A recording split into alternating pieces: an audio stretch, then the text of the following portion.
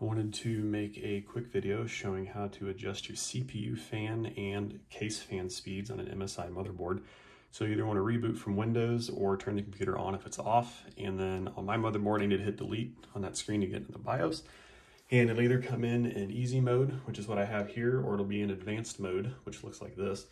And in advanced mode, to get to the fan settings, you go down here to hardware monitor, and it'll pull up this window here, and you'll have your options for your CPU and any system headers you have as well. This particular motherboard only has one CPU fan header and two system fan headers. And to get there, if you're in easy mode, you'll come down here to fan info, and then you can either click the settings here or the settings over here on system fan, and it'll open up the exact same window. So whenever you're in here, you have the option, if your motherboard supports it, to turn on and off smart fan mode, set it from PWM, which is 4-pin, or DC, which is 3-pin, or you can set it on auto. The same thing applies for all of your system fan headers.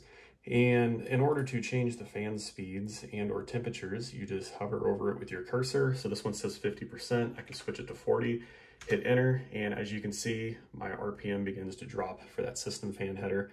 And you can go through here and make your own fan curves for everything. The CPU operates in the exact same way. Once you're fine with the settings you picked, you can go ahead and close it. And then you come up here to the X. If you made any changes, it'll let you know. And then you'll go ahead and click yes, and the computer will reboot and begin booting into Windows.